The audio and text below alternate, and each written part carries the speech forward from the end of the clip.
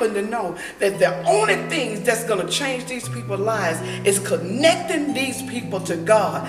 God is the only somebody that can reach in and change a man's heart and turn him from being a mass murderer into a decent human being. God is the only somebody that can take a prostitute and turn her life around and stop her from being a prostitute and turn her to be the mother that she needs to be. I have to pray for a miracle because we know these people ain't going to come into the church to get it. That's right. Use me.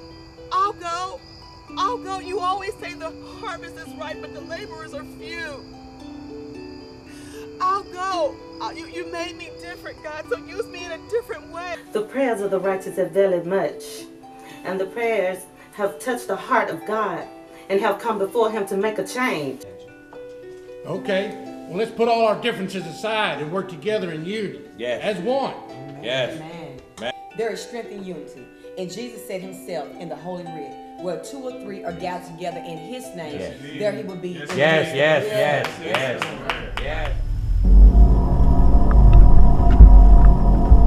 What the f?